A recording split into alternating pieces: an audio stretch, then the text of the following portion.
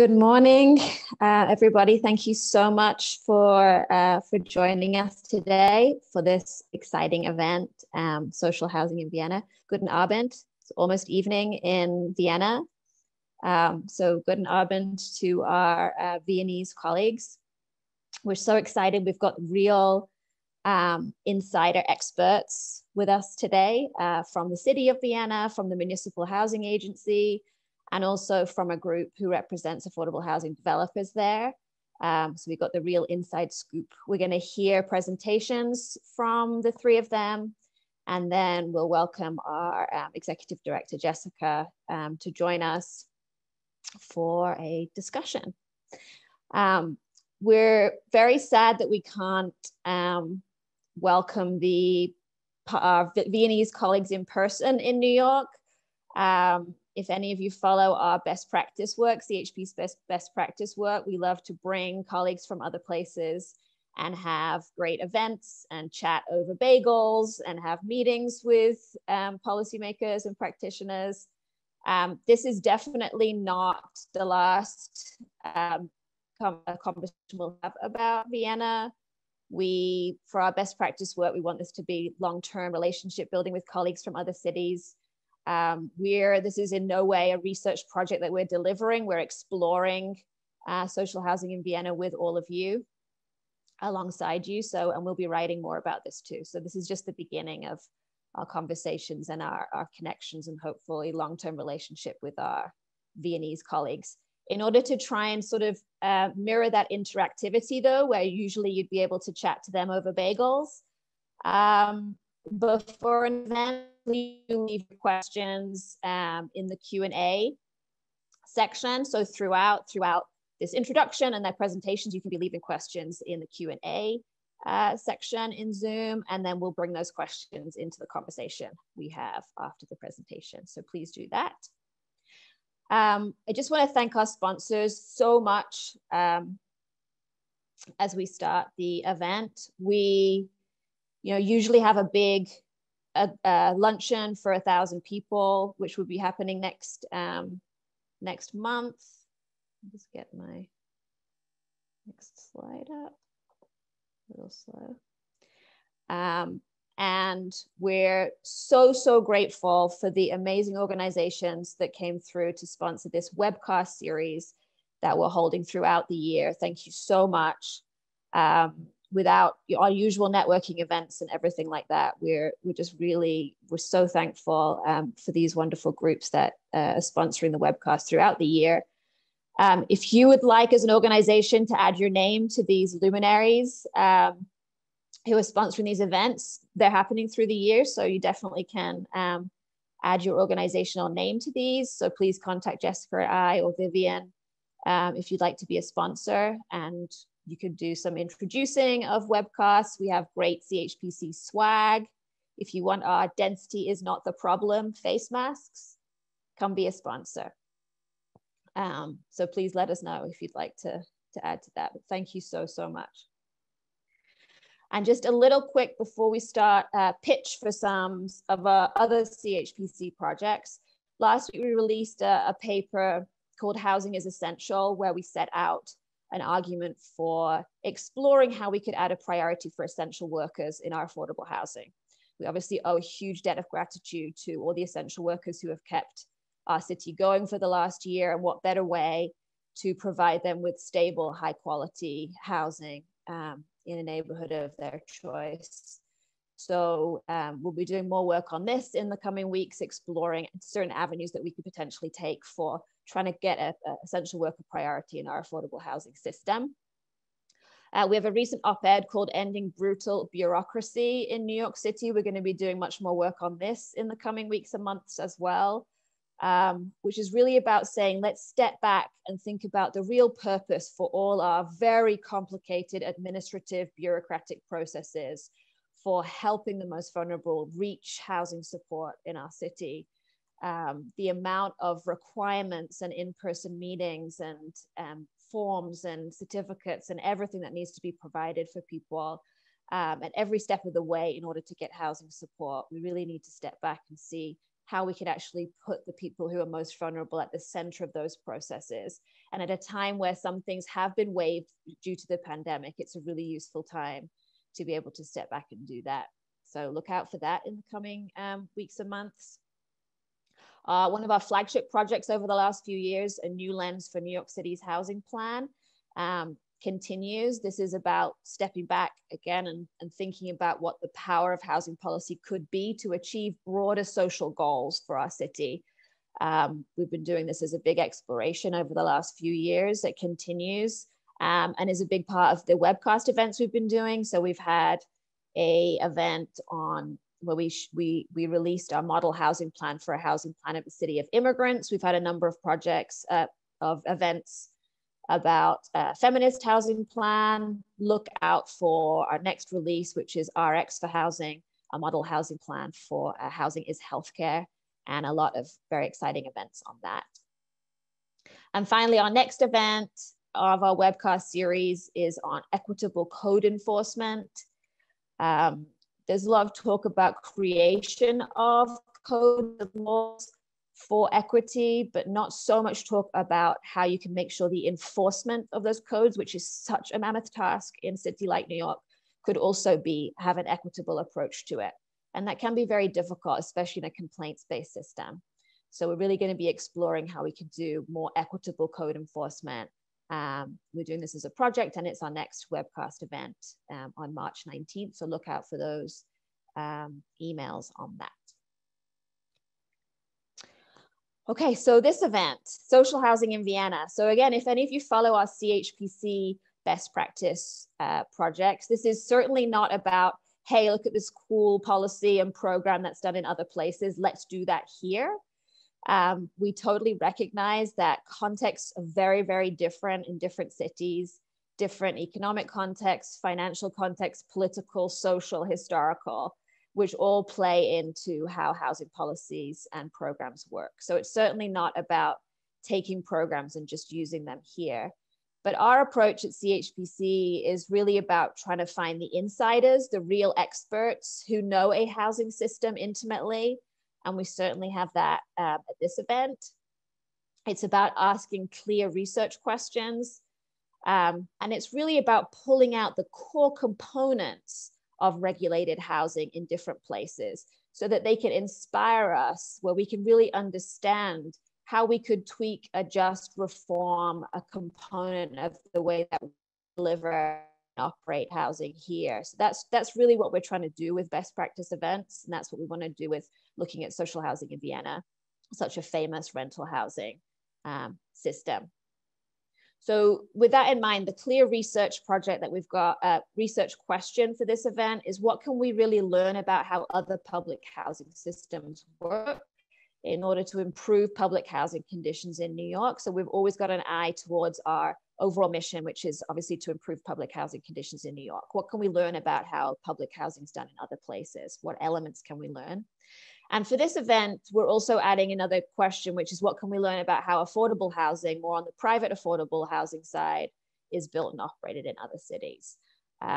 Vienna's social housing has these two components, as we'll learn. So these are our research questions throughout as we get to talk to the insiders. A little glossary, again, every place is very different. It's very hard to compare all the annoying housing terminology. But we'll go with these two very basic ones. Municipal housing sort of is similarities with our public housing. So we're thinking of that as the housing that is more built, owned, and operated by the public sector. And there's certainly a big component of that in Vienna. So they're sort of synonymous, the municipal housing and public housing, as you hear their presentations.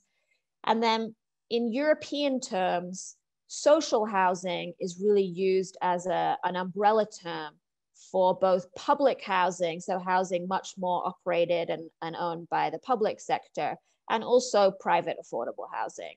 And we'll hear both of these components, which are both prominent parts of the Vienna social housing system as a whole, is the public housing and more of the private affordable, which is a little more like the historic municipal public housing sector, and then the newer affordable housing is done by the private sector. But we'll hear all about that from the guests.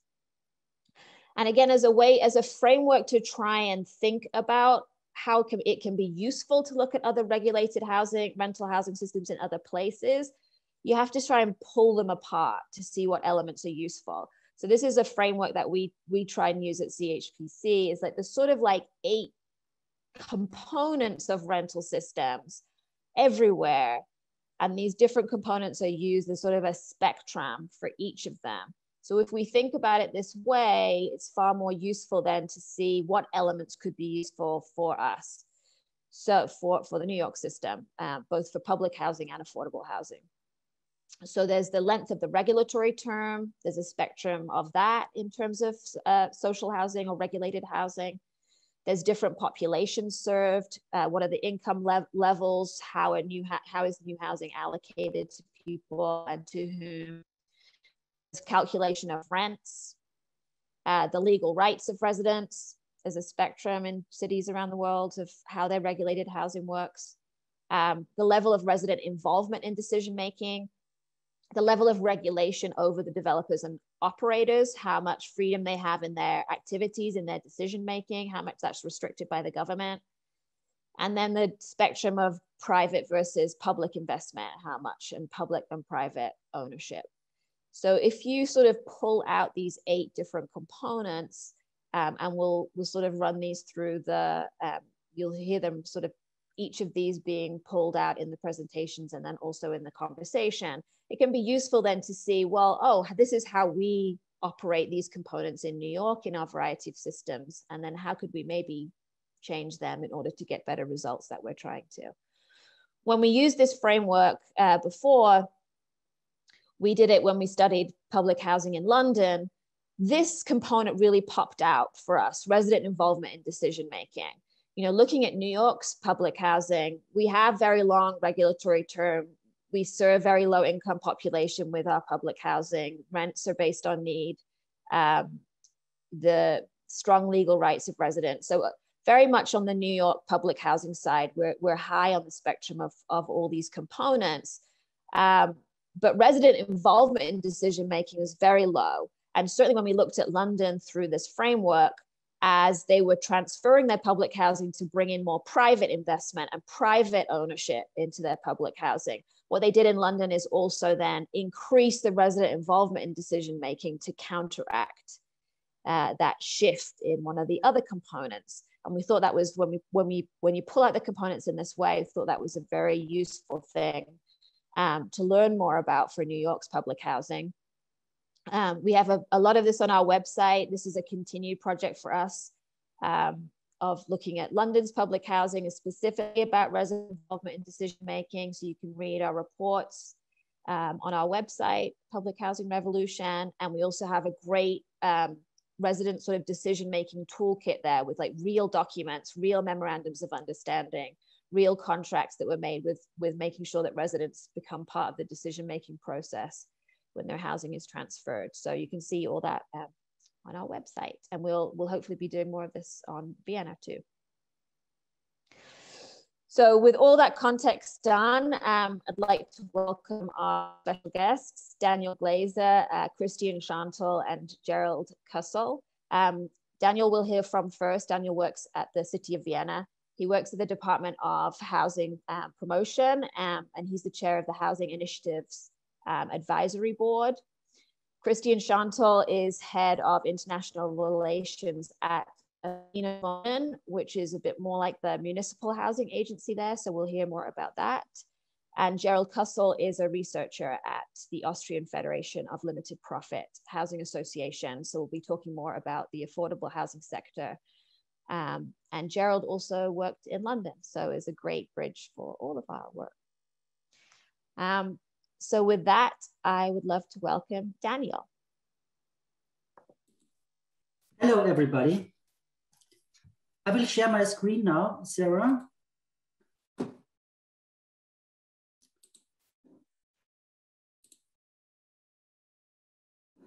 So it's fine, you can see it. Perfect. Okay, yeah, thank you very much for the nice introduction and also for the invitation to have the possibility to have the presentation about Vienna's social housing policy today. As Sarah already mentioned, I work for the city of Vienna since 8 years now, and I work for the municipal department for housing promotion. That means we are responsible for housing subsidies, but also for housing benefits, for housing promotion regulation. And of course, we do the long-term planning of housing construction in Vienna. That means we are dealing with housing demand forecasts, and we also cooperate with the urban planning department in terms of urban development plans and so on. I have only 15 minutes, so I will concentrate only on very few aspects, what I think are the most important aspects of Vienna's housing policy. I will start with some facts and figures of Vienna's housing stock and about the development of Vienna's housing stock over the last 100 years. Then I will briefly explain one of the main aspects of Vienna's housing policy, that we have a strong non-profit sector, and I will also talk a little bit about these advantages of this non-profit sector. Then I will continue with talking a little bit about budget and funding, how we are managing housing subsidies in Vienna, what is our budget, how we earn money, and for what we give money. And finally, I will explain, in my opinion, one of the most important qualities of social housing in Vienna, namely the accessibility for the middle class. Yeah, that means our system has a very broad access. We try to house the many. Yeah, I will talk about this at the end. To understand Vienna's social housing policy, I think it's important to know that for almost 100 years, the city of Vienna is very active and plays a very active role in the housing sector. After the First World War, Vienna was ruled by the Social Democrats. It was the period of Red Vienna. And in 1923, Vienna started its first housing program. In a little bit more than 10 years, about 65,000 flats in more than 350 housing estates were built. And on the slide, you can see the George Washington Hof. It's a very typical housing estate from this period. We call it also super block. And it's really a huge building with, I think, about 1,000 flats. After the Second World War, Vienna started again a reconstruction program. And of course, the city itself built public housing, municipal housing, and until today, about 220,000 apartments are still owned and managed by Weiner Wohnen, and my colleague Christian will talk about Weiner Wohnen and the responsibility and the responsibility of Weiner Wohnen later on. But I think it's important to know that a huge part of the housing stock, 220,000 flats, this is about 25% of the total housing stock, is still owned by the city of Vienna and is managed by the city of Vienna. And the second important segment of the social housing stock is, as Sarah mentioned before, this affordable housing or subsidized housing. Most of these flats are owned by so-called limited profit housing associations, and Gerald, my colleague, from this umbrella organization of these limited profit housing associations will explain more about the concept of limited profit. But I think if you have a look at the slide, you can see that the share of social housing, the share of affordable housing is continuously rising in Vienna. The red part of the column and the light blue part of the column shows the municipal flats and the flats that are owned by this limited profit housing association. And over the last 50 years, this social housing stock is continuously rising from 200,000 flats in the 1970s up to more than 400,000 flats today. And this is, of course, for us, a very comfortable situation because 40% of the total housing stock are part of the social housing sector or the non-profit sector. I think this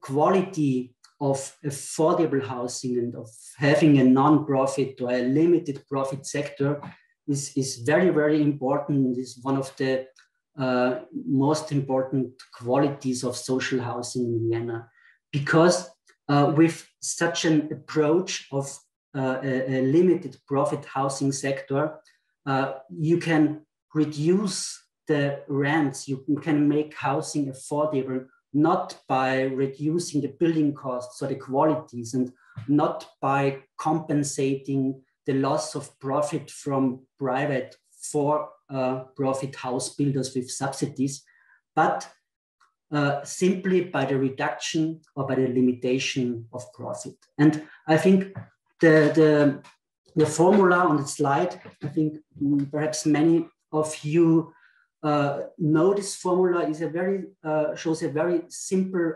relation or correlation between rent level and expected returns on investment.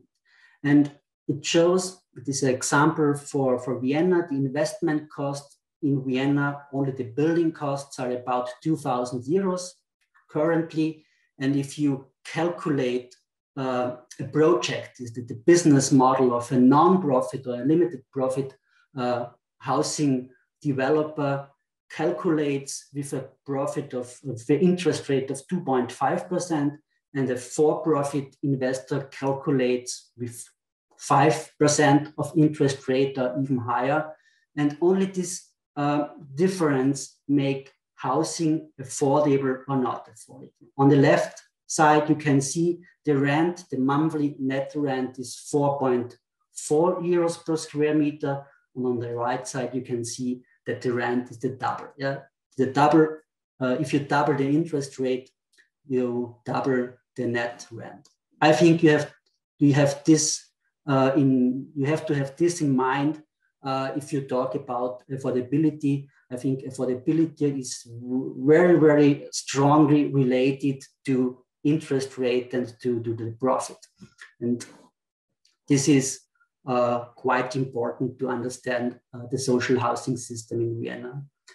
Another very important actor in the social housing sector, in the social housing environment in Vienna, is the Wohnfonds Wien. The Wohnfonds Wien is a city-owned fund, yeah, is controlled and owned by the city. And the Wohnfonds Wien is responsible for land allocation. Usually the Wohnfonds Wien buys land or cooperates with landowners and organizes together with the city planning department all the preparation work that is necessary for a development, for a housing development. And afterwards, the building land is offered to house builders, in most cases to these limited profit housing associations. And we have a really comfortable situation in Vienna because we have about 60 limited profit housing associations in Vienna with a total housing stock of about 180,000 flats. And if the Wohnfonds Wien offers such a piece of land, a development area to this private house builders, to these private limited profit housing associations, there is a competition, but it's not a competition on the price, because the price of the land is fixed, is limited, but there is a competition on quality. And so this limited profit housing association bring in fully calculated and fully developed projects, and assuredly chooses the best projects for a certain site, yeah? And then the City of Vienna, the Municipal Department for Housing Promotion, gives subsidies to the winning project. And so we have, of course, a limited profit housing sector, but within the sector there is competition, and this is, I think, very important also for innovation, for the further development of the sector as a whole.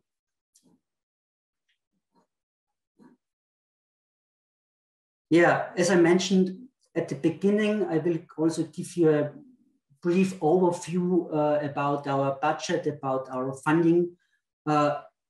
Vienna, the city of Vienna, every year spends something in between 400 and 500 million euros per year. From this money, the main part is for object subsidies, about 300 to 400 million each year we spend directly for building subsidies, and only a smaller part, about 100 million, we spend for housing support, for housing benefit. I think this is very, very important, because it's sustainable in a way, because you invest in affordable housing and not give money to the tenants, and they give this money further to the private house builders. The concept of our funding schemes is also very focused on long-term public loans. Usually we give public loans with an interest rate of 1% and a payback time of 40 years to the investors, to the house builders.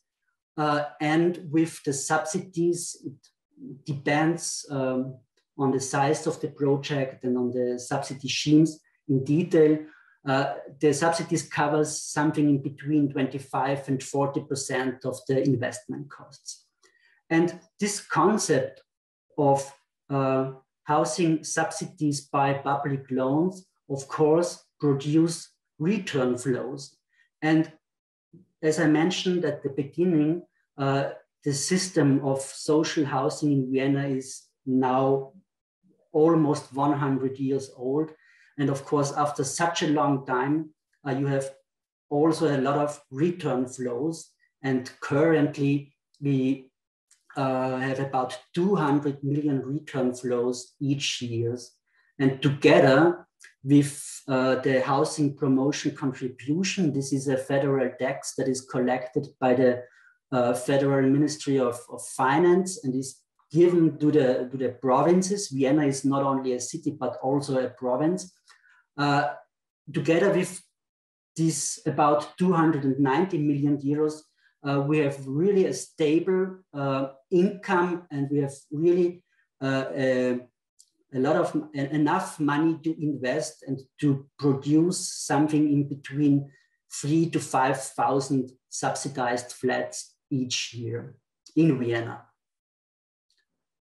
Yeah, this is already my last slide now. I will end up with one of the main qualities of Vienna's social housing policy.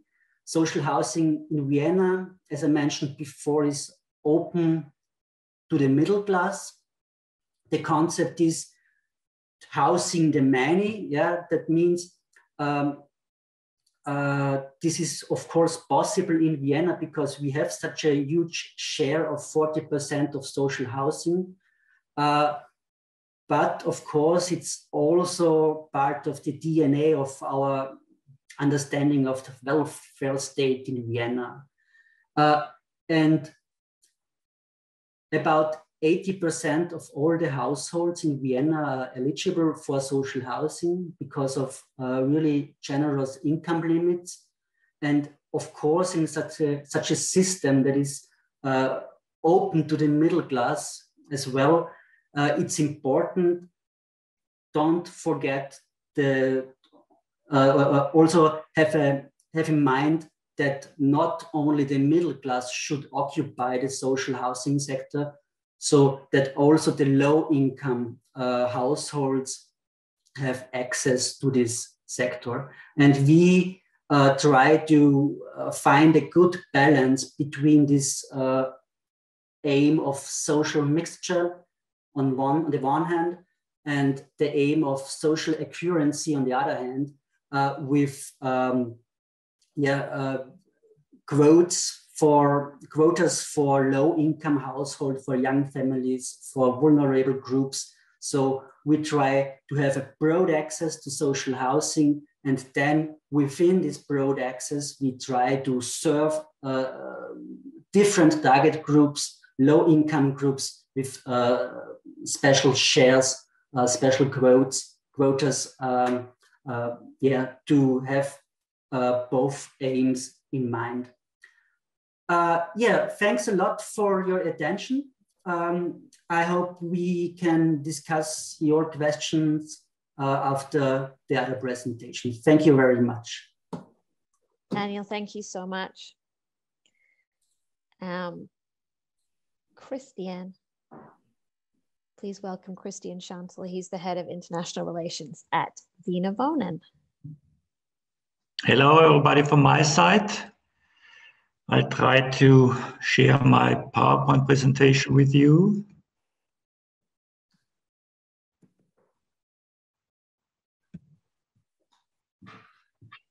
You should see it now. I hope it works.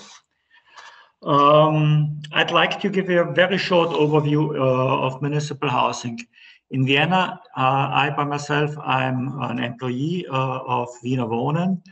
Weiner Wohnen is responsible for the building management of the Viennese municipal housing complexes in Vienna.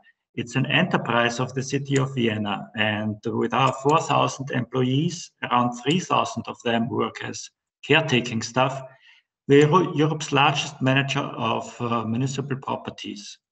Altogether, we look after 1,800 housing complexes containing 220,000 apartments, more than 5,000 storage rooms and business premises, and nearly 50,000 garages and outdoor parking spots.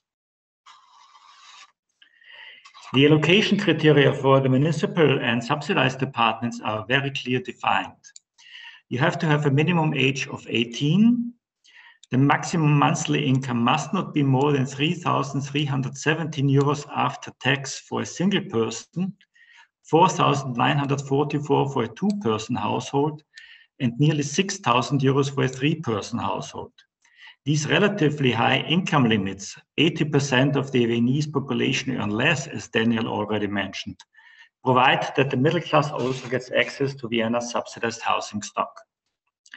Everybody who wants to move in a public or subsidized apartment must live in Vienna for at least 2 years on the actual physical address. And you have to be an Austrian citizen or come from a member state of the European Union, or you have an equivalent status. To get one of the municipal flats or the smart apartment or a subsidized apartment with a procuration fee under 10,000 euros, you also have to fulfill socially orientated allocation criteria. These are overcrowding, which means too many persons in too small a space.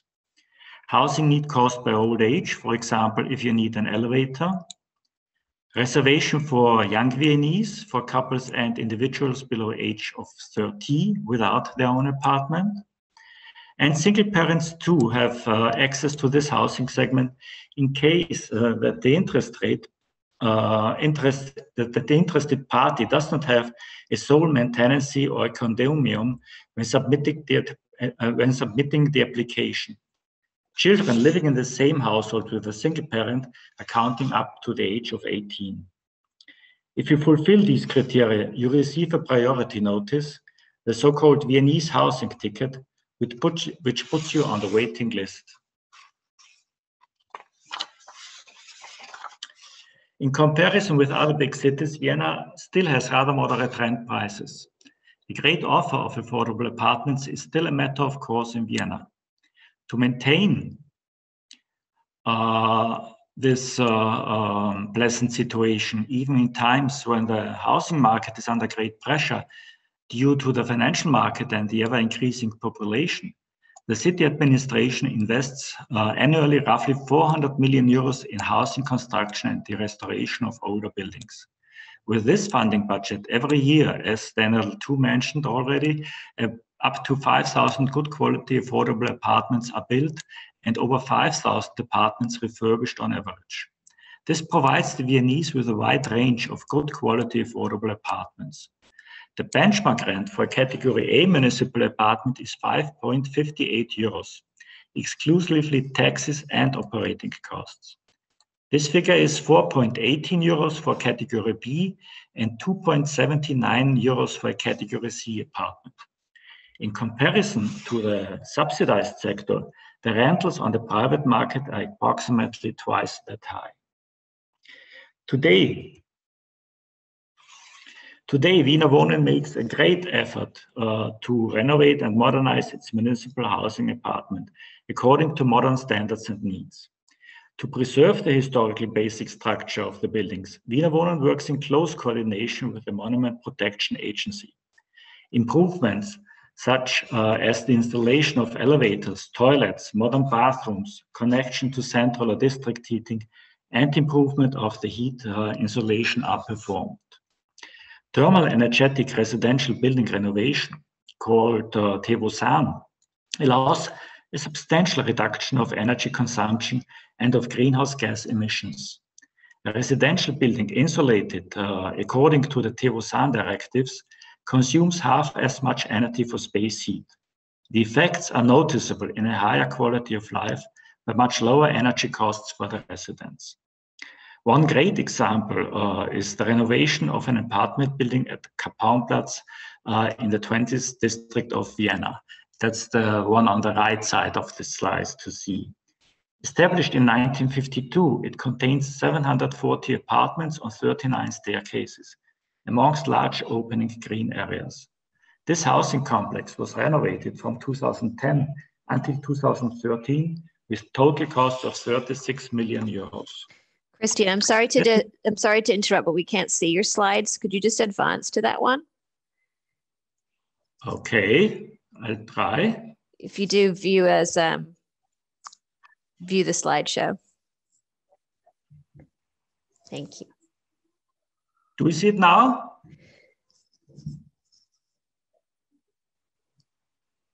I think, was it the slide before that was about the renovation?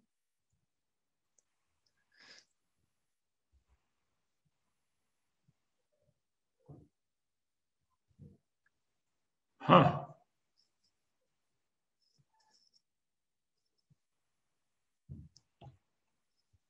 Does it work now?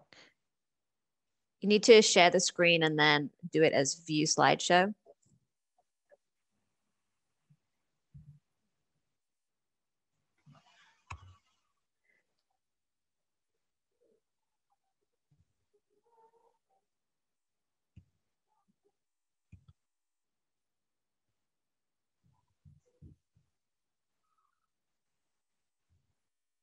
Does it work now? We see the slides, then you just need to do view slideshow.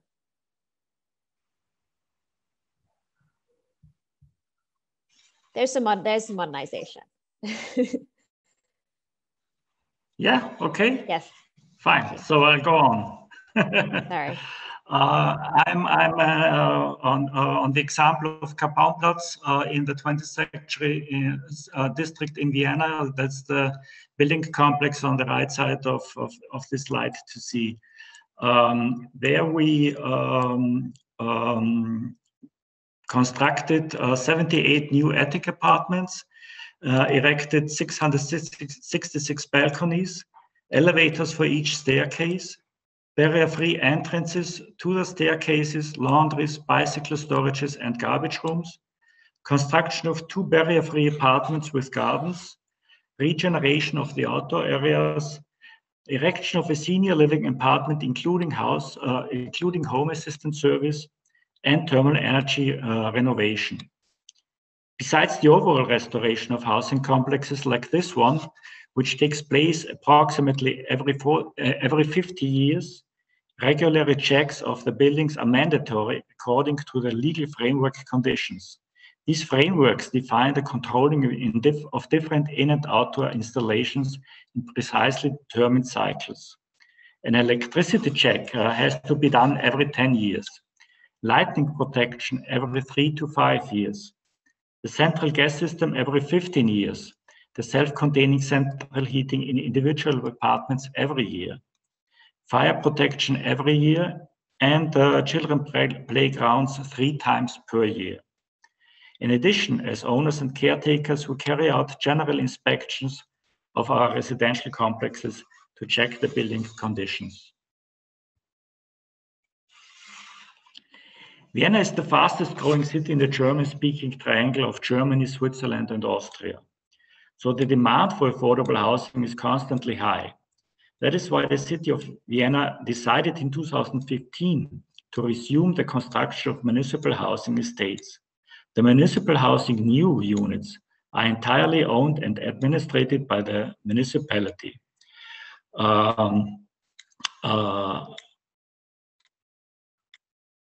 The budget which was defined for this project are 25 million euros.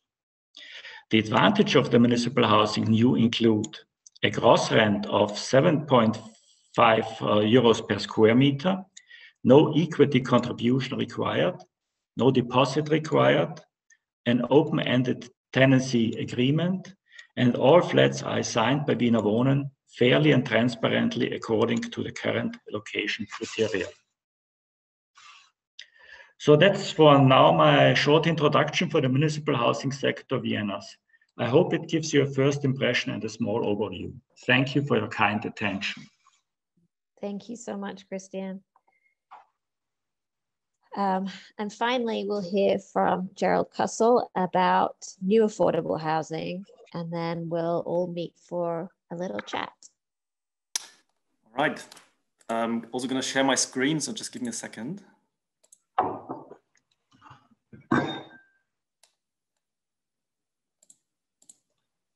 All right, so can everyone see the presentation now?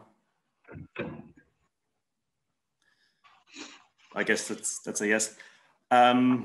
So yeah, thanks also for inviting me for this very interesting webcast.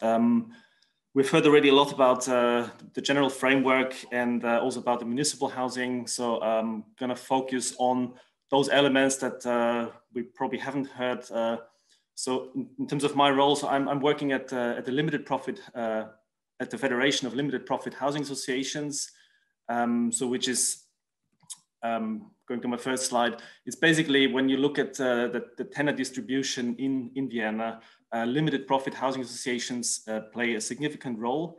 It is also important to say that they are not only have a strong presence in Vienna, but also across the whole country in Austria. But obviously in Vienna, they play an even more significant role.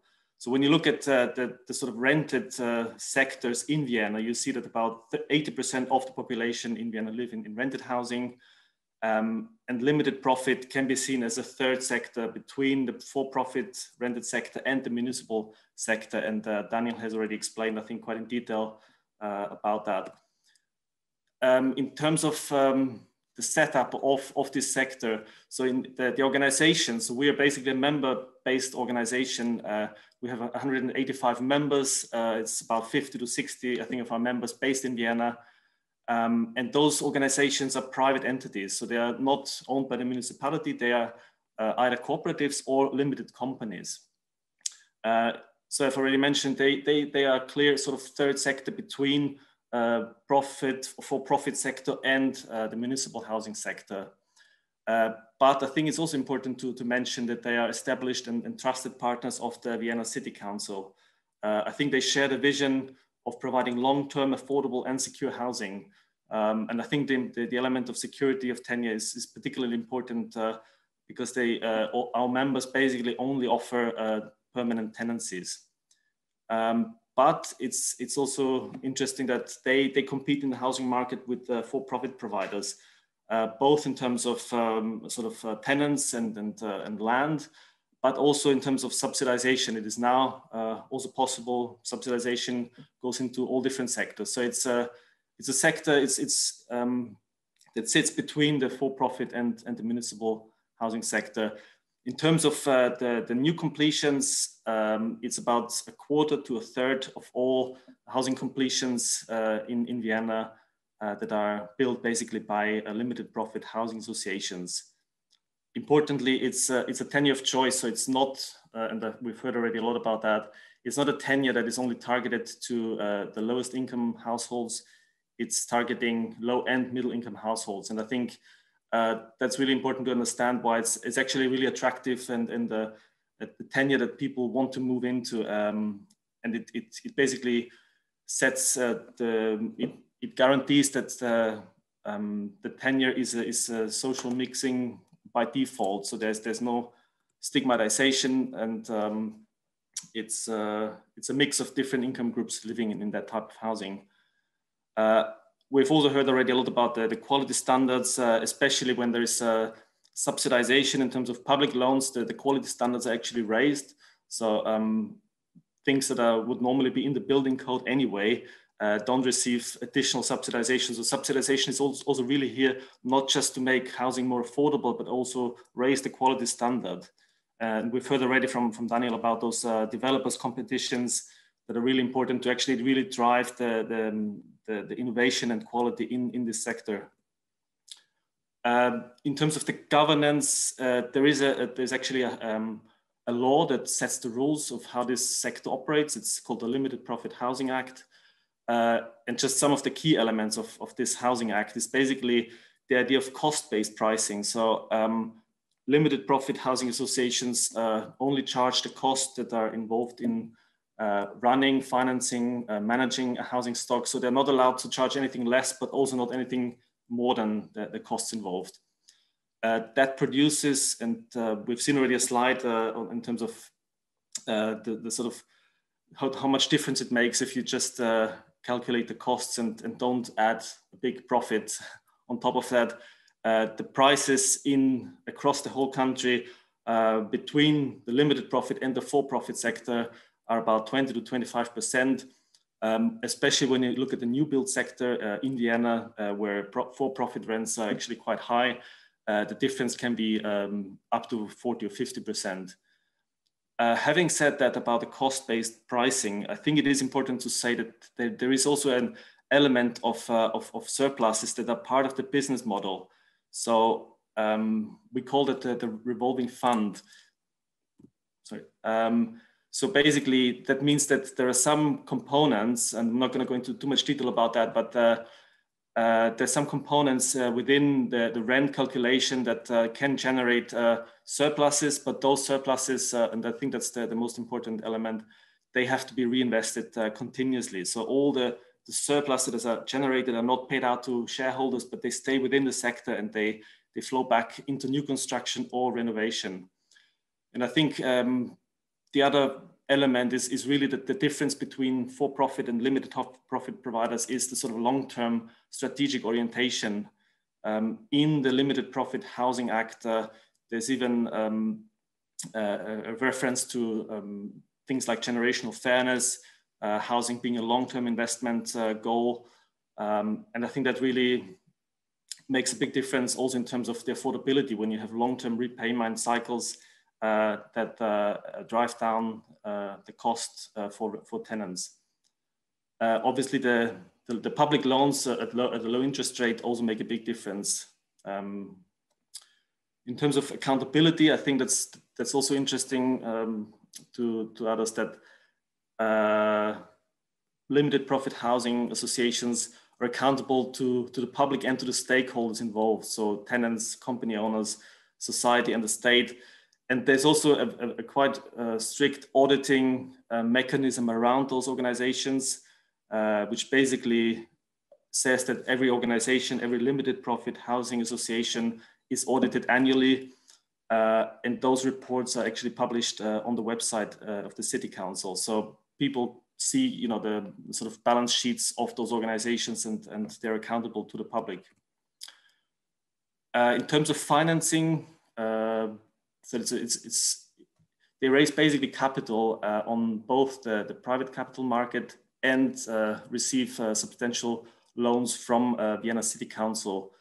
And we've already heard how the difference in the interest rate can make a very big difference on the rent calculation. So that's basically mainly loan finance. So there's not much grant funding involved, and I think that's quite a big difference also to other countries in Europe, where you have a lot of grant funding. So those loans are then actually repaid and come back actually into the public budget.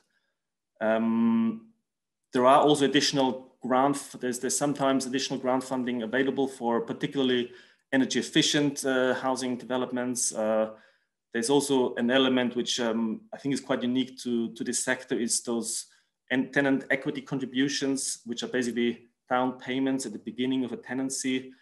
And for those who are not able to afford, because it can be quite a significant upfront payment, for those who are not able to afford that, there are separate loans available that go to those households from the City Council at a low interest rate, again, to be able to afford that. Just a few words about the sort of asset management, because it's part of the business model of limited profit housing associations and the long-term sort of asset management strategies.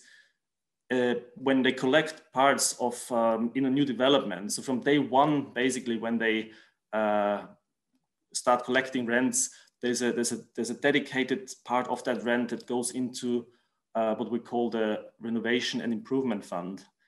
That means that the money that is collected as part of a rent, it's between 0.5 and 2 euros per square meter.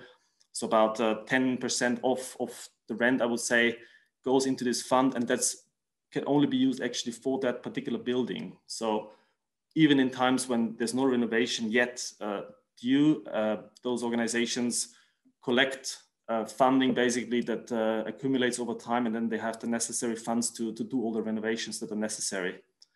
There are also additional public grant funding sometimes available from Vienna City Council for any other major rehabilitation projects. And I've put here an example of one scheme that is being renovated at the moment in Vienna by one of our members, where you can see that the focus is not only on, for example, thermal insulation, but as part of this project, there will be roof extensions, there will be photovoltaic panels added on the roof. There will be an e-mobility offer for tenants. So that means that there will be electric cars available in the neighborhood that they can use. And also important, tenant engagement. So the whole scheme will be regenerated and renovated by actually getting in touch with the tenants and see what they want. Just to finish up here, the limited profit housing associations have also been mentioned, especially last year, in a few reports by the OECD. There's currently a project on affordable housing done by the OECD, and we've had the opportunity to present at some of those events. And they particularly emphasize the element that I've already mentioned, the sort of revolving fund model, meaning that social housing rents are reinvested in the sector. Any surpluses generated are used for new construction or renovation. So there was also a speech by the OECD Secretary General Angel Guira, and even at one of the OECD reports on policy actions for affordable housing in Latvia, there were some recommendations specifically referencing the Austrian model, and I'm going to finish here. So thank you very much for your attention. Thank you so much to all three speakers. We're going to welcome Jessica Katz to join, and we'll have a little conversation. and we'll bring in some of your questions too. Hi, everybody. Thank you so much for joining. We had almost 300 people register today. So social housing in Vienna is definitely a hot topic here in New York City. So my first question for the group is, we hear a lot about housing for the many and housing for the middle class. So if 80% of the Viennese are eligible, does that mean from the poorest of the poor and you're just excluding the richest 20%? Or is there someone who could be too poor for this social housing? Because we think of talk to some of the New Yorkers on the call who may be thinking of social housing as a solution for the very poorest people here in New York City.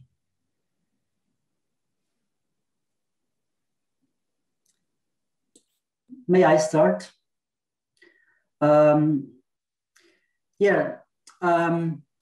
Social housing is eligible for 80% of the households.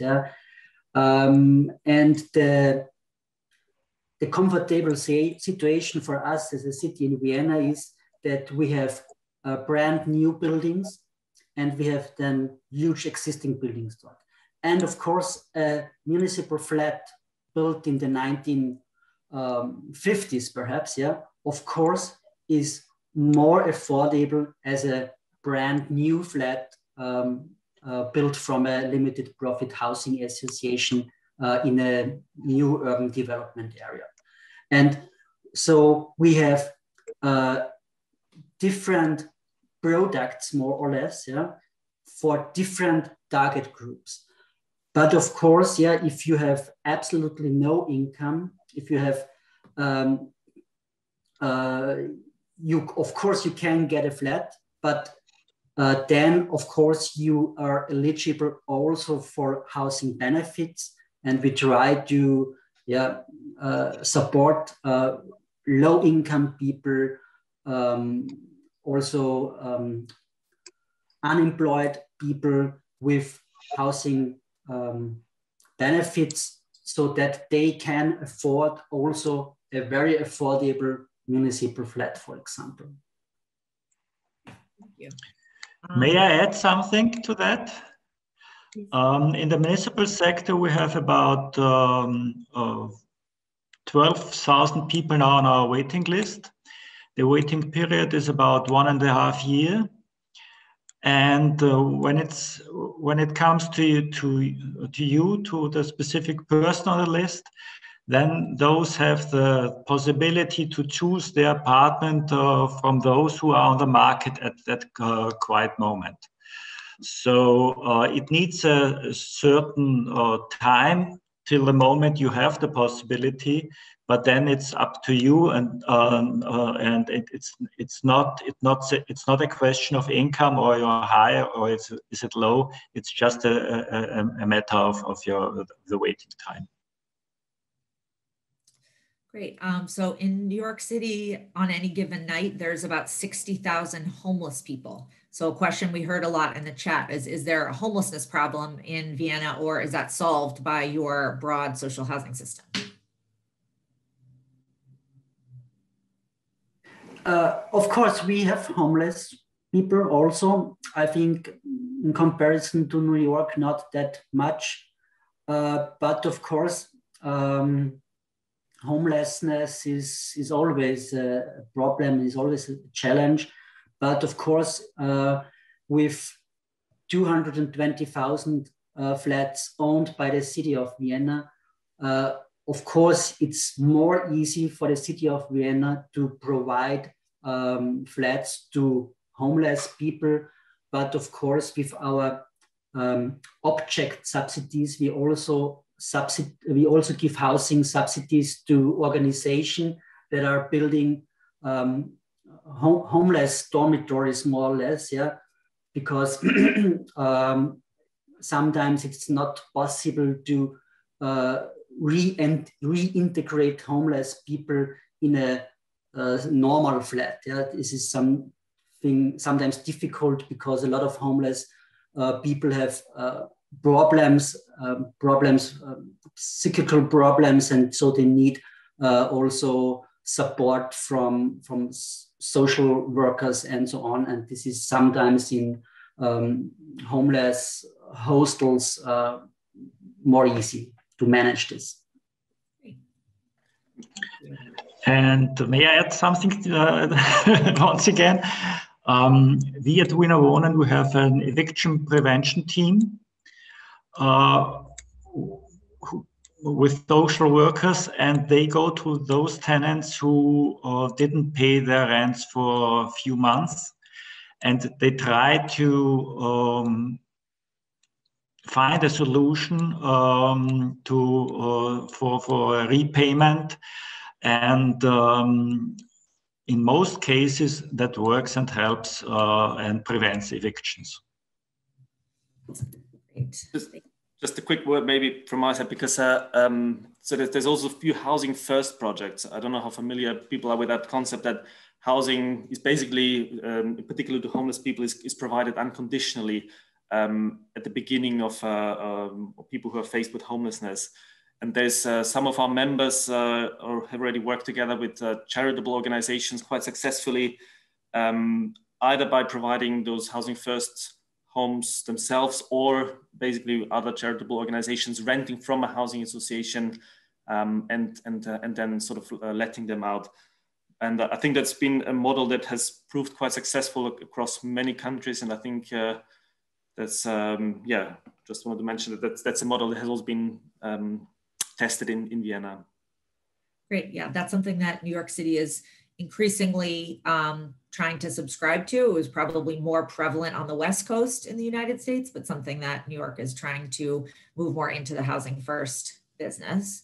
So just in terms of comparing New York City and Vienna, because we New Yorkers are not very good at accepting advice from other places because we have this exceptionalism that gets in our way each time. The population of Vienna right now is about 1.9 million people. So New York City is about 4 times the size. However, the foreign-born population is around 40%, which is roughly equal to the foreign-born population in New York City. So, you know, we're different in scale, but similar that way. Can you talk a little bit about the racial and ethnic makeup of Vienna and how that interplays with your social housing system? Who's included, who's excluded?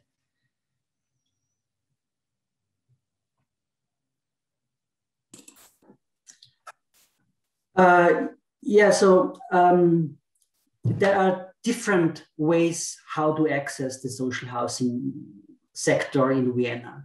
There is the Wiener Wohnticket. Yeah? Christian mentioned this in his presentation. The Wiener Wohnticket is a kind of registration process. You register on an online platform, then you get this ticket, and then you can apply for flats. But to get the Wiener Wohnticket, yeah, it's necessary to have a permanent residence in Vienna for more than 2 years. Yeah, so the Wiener Wohnticket is not accessible for migrants moving to the city.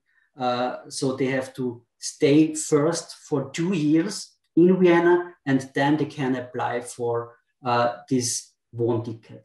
But of course, there are other ways to access the social housing system.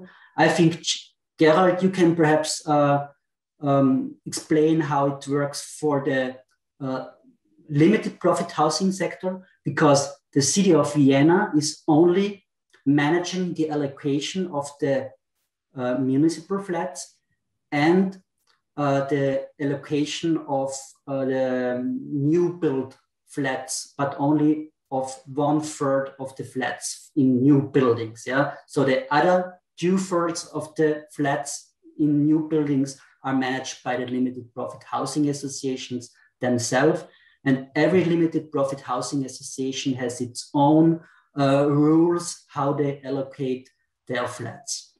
So of course, sometimes it seems to be that the Wiener Wohnticket is quite under a strict regulation. But of course, after 2 years in Vienna, it makes no difference where you were born, yeah, or if you are a member if you are Austrian, if you are from a member state from the European Union, or if you are from a third state, we call it. So after 2 years, for all Viennese inhabitants, it's possible to enter the social housing sector. Great. And then how are you get on a wait list and then you wait your turn, or is there some prioritization by income or some other factors, or is it just the length of time that you've been on the wait list? How is it, each association gets to make its own rules about who's prioritized? So you may be quick.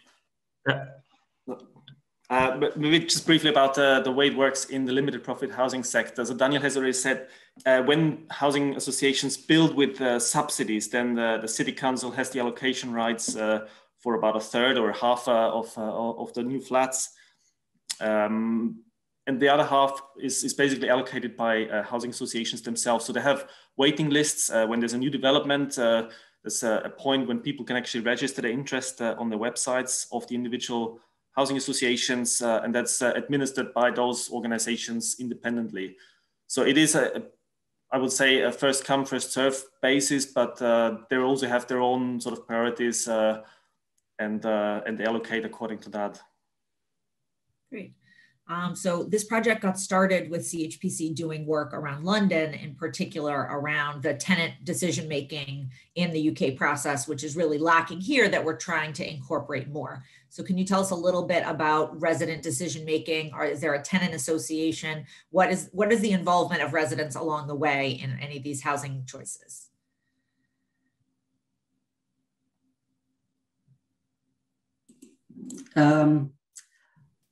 I think it depends very much on the housing association. I think, especially in the last 10, 15 years, a lot of housing associations tried out some projects with participation before the tenants move in.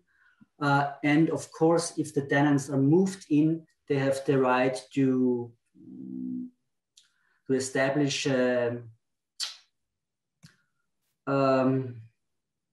tenant advisory board, something like this. Yeah, so they can be involved in the decision making in how the housing estate is managed. But our experience is also that only a very little amount of the inhabitants are interested in such projects with participation, with the tenants' involvement. I think most of the tenants in Vienna have the attitude that if everything is fine, I don't have to participate. Yeah, I pay my rent. If the staircase is clean, that's fine for me. I'm interested in a good relationship with my neighbors, but I'm not so much interested in spending my spare time with them. Of course, especially in new buildings, housing associations try to offer community facilities to the inhabitants for community laundries, community roof gardens. Of course, these facilities are used by some of the tenants, but I think a lot of tenants have the attitude, this is my flat and I'm live there with my family and I have my friends somewhere else in the city, and I'm not so interested in socializing with the neighborhood. Maybe just a word on that. Go on, Gerald. No, thank you. I think the architecture plays quite an important role, especially in Vienna, where you have most developments are sort of multi-story apartment blocks, and there is a big emphasis on communal rooms and facilities. I think that's when you look at and you compare it internationally, I think that stands actually out, that you have in most developments you have play areas, you have communal facilities. I mean, there's also, I've mentioned in my presentation that half of our members are actually cooperatives. Doesn't always mean that they're very small cooperatives and sort of bottom-up organizations, because most of them actually have a long history dating back more than 100 years. So they have become quite established big organizations, but it means also that tenants are also members of the cooperative, and they have a say in what the decision making in the organization. And maybe another thing that is a sort of new development that is sort of co-housing developments. We call them Baugruppen, where people get together and they build a new or design a new project, and then a housing association would often act as a developer, and basically the organization who has all the know-how in the building expertise and the co-housing group who might not be able to do all the sort of technical, legal and financial framework around that, they are helped by housing associations. So that's also another, I think, element that has taken off quite significantly in Vienna, that people get involved. Great. So on to a question about building new housing. When you're building new social housing in Vienna, how do you decide where it's built? How do you acquire the land? What's the process around making decisions around new housing? Yeah, I think find affordable land for affordable housing is really a challenge. Yeah? And so I think in Vienna, it works because all the different entities and bodies work together. I mentioned before the Wohnen Wien. The Wohnen Wien, this public fund controlled by the city of Vienna, has a very long-term perspective and has a lot of land reserves, yeah, everywhere in Vienna. Of course, not in the historical center, but the last 10 years, a lot of brownfield development was going on, yeah, especially on former railway station, and as a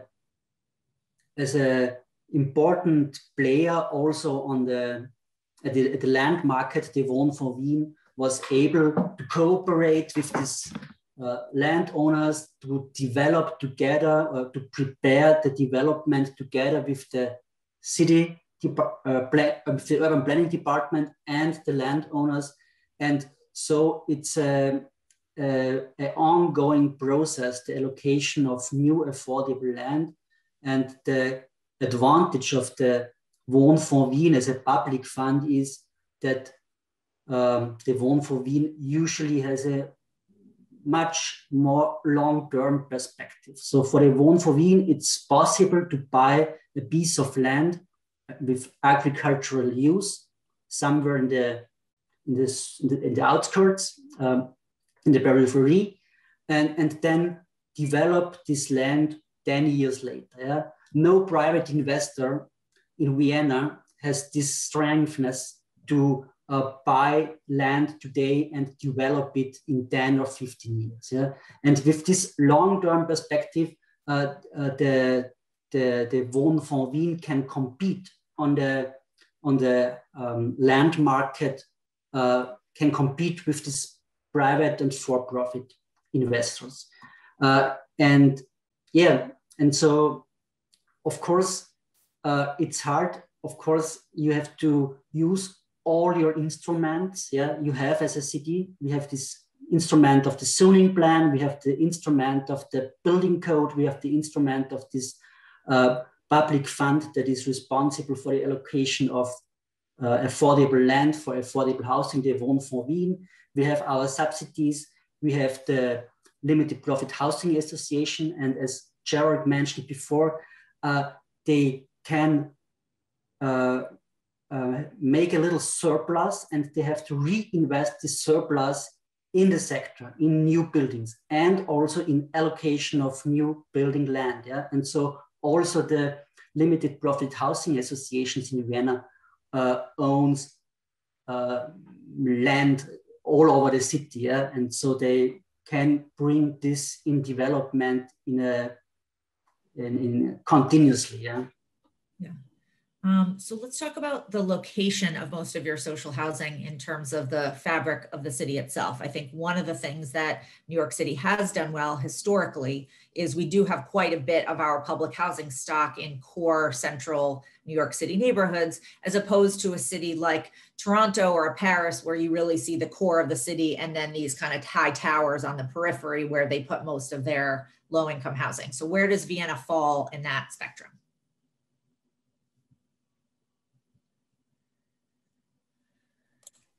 Christian, you will add? Yeah, I'll do. Well, over the last 100 years, the municipal housing complexes were built nearly everywhere, even in the very heart of our city, nearby the St. Stephen's Church, or in the villa areas in the northeast and southeast of our city. You will find many big municipal housing complexes. So they're spread all over Vienna, and that's one main asset, I think, of the city of Vienna, that we have this social mix, not just within our apartments, but within the complete city. Yeah, I think that's something that we really found in our research with London also, that really recommended it, because at some point, something like 1 in 3 Londoners were living in public housing. It really reduced the stigma and the sort of the way that we other people in affordable housing. And then that really makes it mainstream, so that when you're trying to build new housing, it doesn't create the same type of controversy or stigma, and is seen to benefit everybody in a deeper way than what we sometimes see here in New York City. In the wake of COVID, we have really been economically devastated here in New York, and it's really making renters and homeowners alike struggle. So what has been the impact on COVID in Vienna and social housing? What is the social safety net that's available to Viennese residents in the wake of this terrible economic crisis? Well, in the municipal housing sector, we stopped evictions. We try to find ways by individual subsidies to help those who are in social need because they lost their jobs. We don't have a final solution for all these problems, which will come up to, but will for sure will try to help everybody who is in need. And I think the city of Vienna, and especially the housing council, will take care that most people can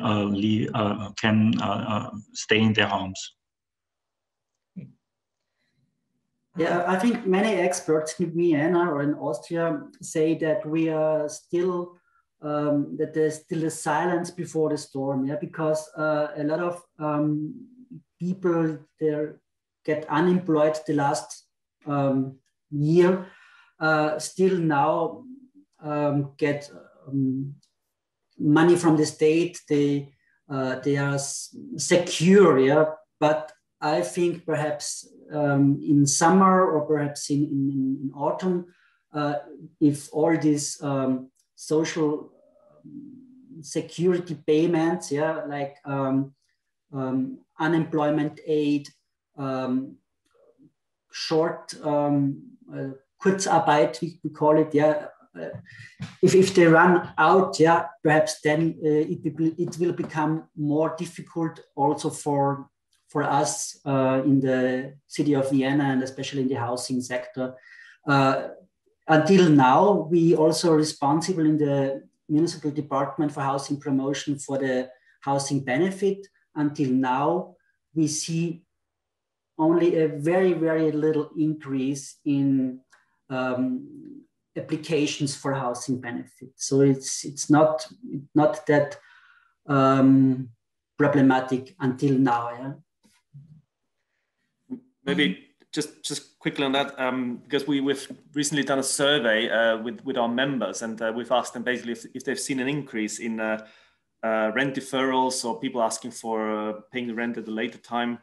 And about half have said they have seen a significant increase in their tenants basically asking to postpone rent payments. But having said that, I think what we see at the moment, I mean, I think as Daniel said, it's probably dependent also on developments in the labor market.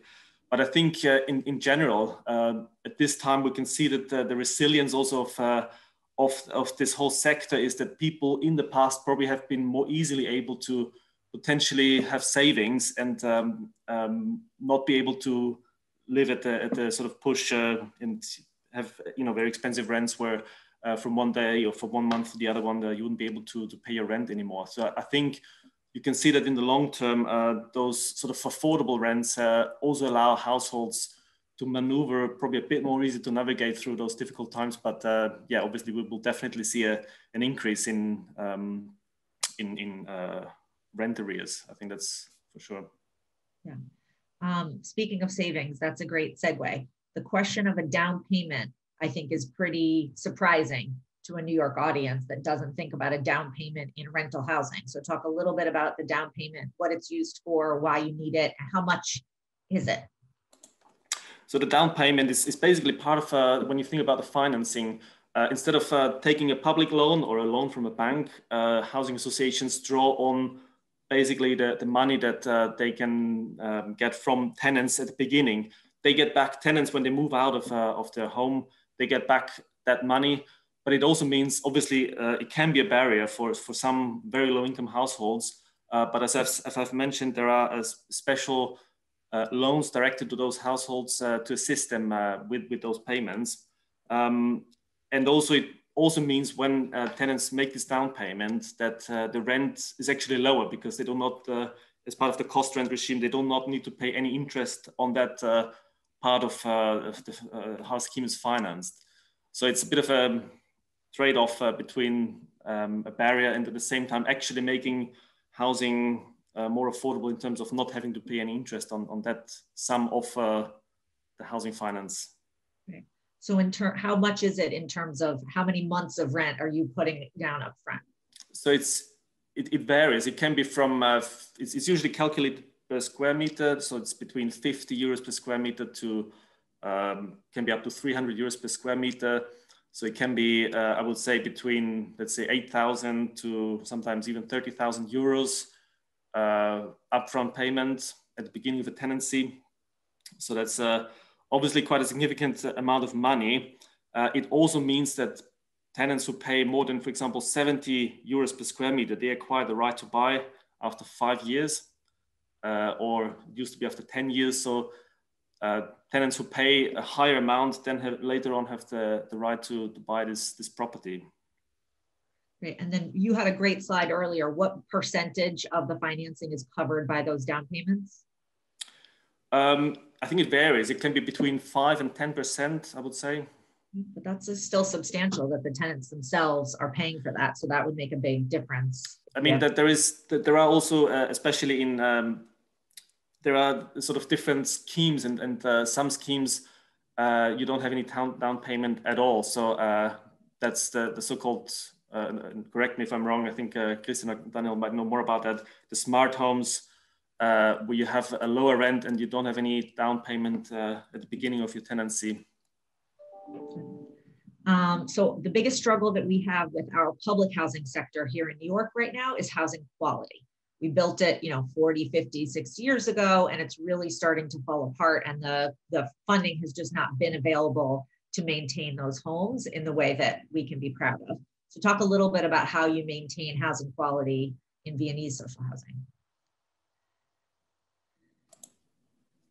Maybe should I start briefly?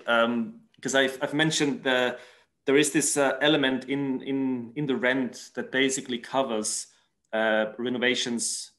So housing associations, from day one, when a new household moves in, they collect a dedicated part of the rent goes into this renovation fund. So if at some point, and usually renovation cycles are about 30 years when there's major renovations due, but also before that, obviously, these funds can then be used to make major renovations, and there is additional public, often grant funding available for those renovations. Yeah, great. All right, so we just have a couple minutes left. So I'm hearing a lot about residents, both in their rent structure, contributing to the ongoing quality, as well as using the down payment to reduce the costs.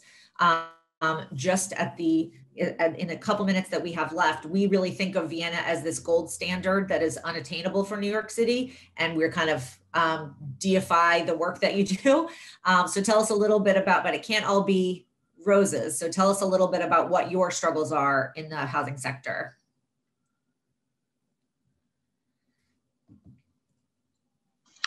Well, in our housing sector, the municipal housing sector, it's quite a challenge to keep up our housing complexes at the highest standards. To retrofit them, to bring them up to the latest standards. These are investments which are not always can be financed by the savings which we have on these buildings. So sometimes we have to take bank loans which have to be paid back from the tenants over a period of about 10 years. And that is a difficulty for some of the tenants, but fortunately, there are subsidies of the city of Vienna who help those who can't afford those additional finances. Well, we have a wash in questions, both in the Q&A and the chat, which we are not going to get to today, but we will keep those in mind as we continue our research. So it's been really helpful to hear from our audience about what you want to know more about in Vienna social housing.